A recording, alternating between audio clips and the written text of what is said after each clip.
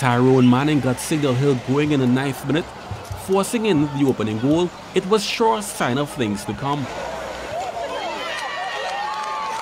Christopher Morgan bundled in the second after some sharp passing down the right.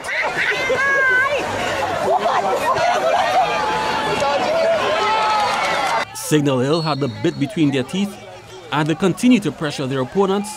A quickly taken free kick earned them a penalty, which Miguel George tucked away in the 31st minute. George completed his brace with a great touch and the finish to make it 4-0 in the 39th minute.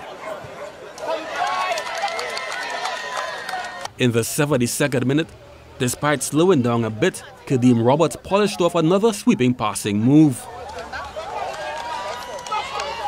Morgan got his second when the St. Clair keeper went for a stroll and the service found him arriving late at the far post.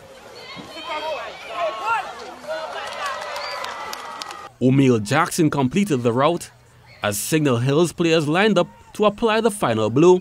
7-0 the final, and the match continues for Signal Hill. Kent Fuentes, TTT Sports.